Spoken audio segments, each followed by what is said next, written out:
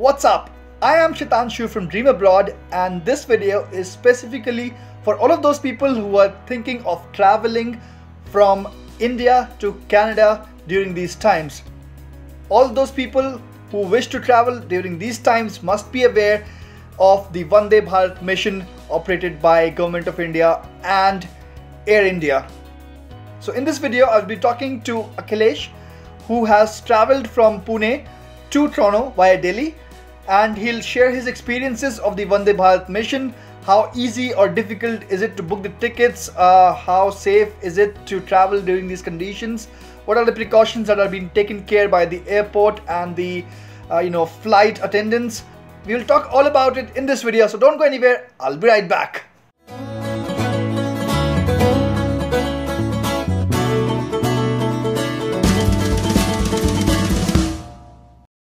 And before we start this video, I want to tell you that now we can connect over Instagram as well. You can look for me. My ID is Dreamers Abroad. Please note, it's not Dream Abroad, it's Dreamers Abroad. So if you're there on Insta, what are you waiting for? Let's connect on Instagram as well. Right, guys, so finally we have Akhilesh here, who has just came to Canada just a few days ago through Vande Bharat Mission, one of the flights of Vande Bharat Mission. So thank you, Akhilesh, for agreeing to do this video. Welcome. Thank you, Shitanshu, for having me on this channel. So would you like to introduce yourself? What's your name? What's where you came from, and what do you do? Yes. Hello, everyone. My name is Akhilesh. I am from Pune, Maharashtra. I am a practicing criminal lawyer in Pune. Was your visa expiring, or what was about it? Like when was your COPR expiring? Yeah, so I got my one-time visa stamp, like PR visa stamped on 15th of March, like right before the travel ban was announced. And my visa was expiring on 21st July 2020, like this month. So it was a really pressing issue for me to travel to Canada. Did you book tickets through Vande Bharat Mission, right?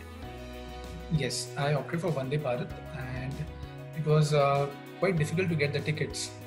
So yes, so let's just discuss about it. How easy or how difficult was it to get the tickets? I heard that obviously there are limited number of seats, so it's very difficult to get the tickets.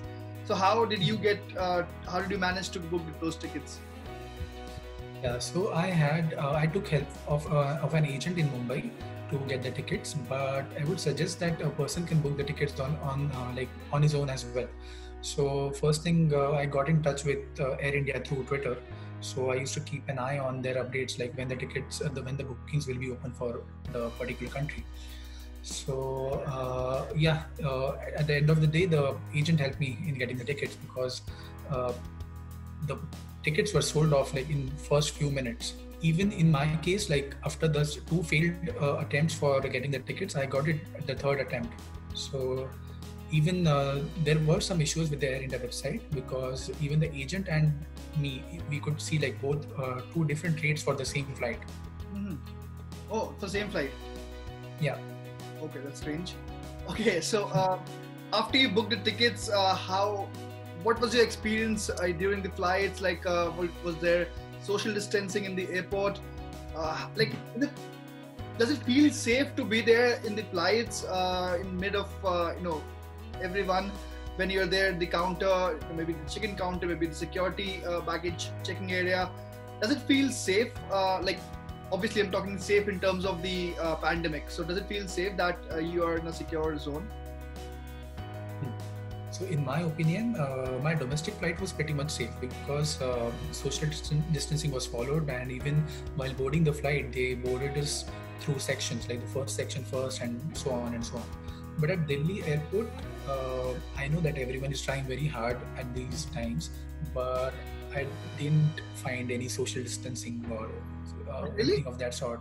Yeah, no, Really? not even a bit. So you were like, when I reached Delhi, like from Pune to Delhi, we had to exit the airport and enter the airport once again. So there was this big queue outside the departure entrance. And even after that, during immigration line, there were like 20 counters, and at each counter there were like 15 people or 15 plus people like standing 2 to 3 feet near each other. So that was kind of concerning for me, only at Delhi airport. But it's okay, like everyone is doing their own bit, everyone is wearing their mask, everyone is using the hand sanitizers and stuff like that. Okay, and the flights. So was there social distancing there? Like I've heard that obviously there's spacing. They leave the middle seats free. Is that the case, or No. No? No. What they are doing is all the people who are sitting in between, they are giving them the full PPE kit. So everyone who was sitting in between were wearing like white gowns, and that's about it. That was the only extra thing they were wearing. Like rest of us, we were wearing a mask and a face shield. And so those face shields, those masks, maybe the PP kits. So are all of these things provided by the airlines, or is it a passenger who has to carry it with them? No. The every flight, like even for the domestic and even for the international flight, the airline will be providing you with the PPE kits and the mask, and they were like providing sachets of hand sanitizers as well. So they have a list of people who are sitting in between, and so they were calling people by their seat numbers and giving them the PPE kits, like who were sitting in the middle. Okay. So that's good to know. At least that they're taking care of such things and they're doing things cautiously, and that is what making people travel even during these times. Yes. So I'm glad that you are also safe. So okay, before we move forward, so I've seen some of your memes on Canadian PR, and so so what do you like to tell more about it? Yeah, so the thing is, I never was a meme creator, but yeah, I just thought that I was part of that group for so long, like since a year. So I saw that everyone was posting like serious stuff and everyone was going through tough times. So I just started making few memes on my situation. So I kind of posted one and then got good response on the group. So I kind of make memes now. Okay, so thank you so much for those memes. Those are really entertaining ones. Now coming over to Canada. So when you landed here in Canada, was there social distancing at the airports, and how did you reach the accommodation that you booked?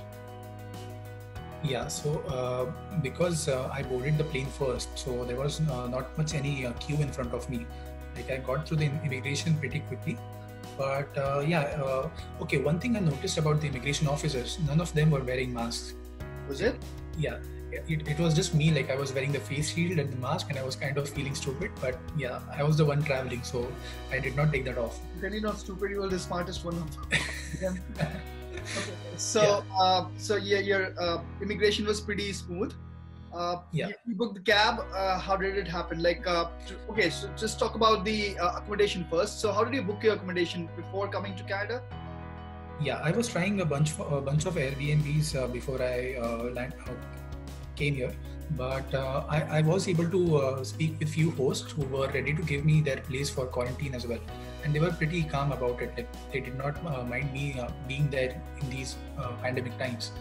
But luckily, fortunately, I got a place through my family friends, so I got a good basement apartment in Brampton. Okay, that's nice. So you are in a secluded place where there's nobody else. So you came alone, right? Yeah, I'm alone, and this place is like all to myself. Even I have a separate entrance. Okay, that's great. That's nothing better than that. So how are you managing the groceries? Like because you have to spend the 14 days quarantine time. So how are you managing during these times? Obviously, you can't go out even to the grocery store. So this is a generic question that how would you manage, just like getting the basic meals? Obviously, you cannot carry each and everything from your home country. You have some luggage restrictions as well. So how are you managing all of that stuff? Yeah, like I mentioned before, I have a few family friends over here, and even my friends like from my home city. So they are providing me with the essential groceries and stuff.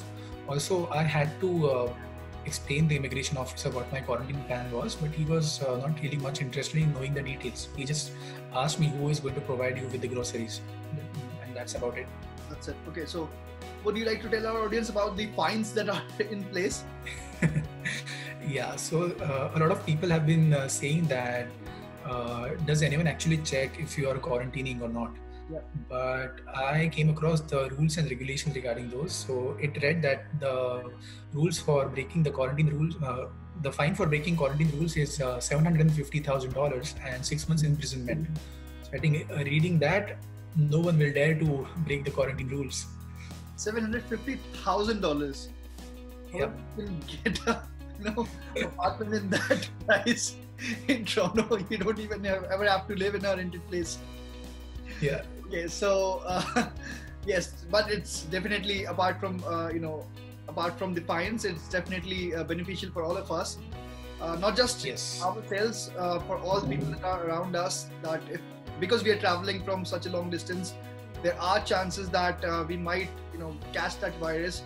If that happens, obviously we will spread the virus, and obviously to stop the spread, it's very important that we take care of those basic things. It's just 14 days that we have to live in a closed space. That's it.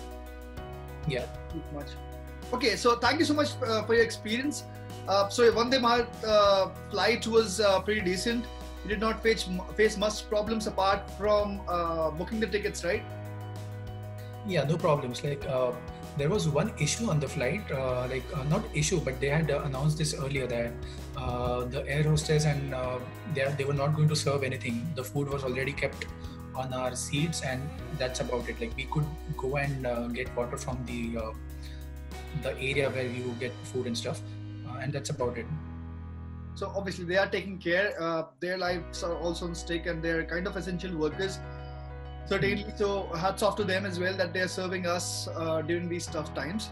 Okay, so what are your next plans? Are you thinking of getting a job, or and how are you going to manage your accommodation going further? Would you be staying in the same place?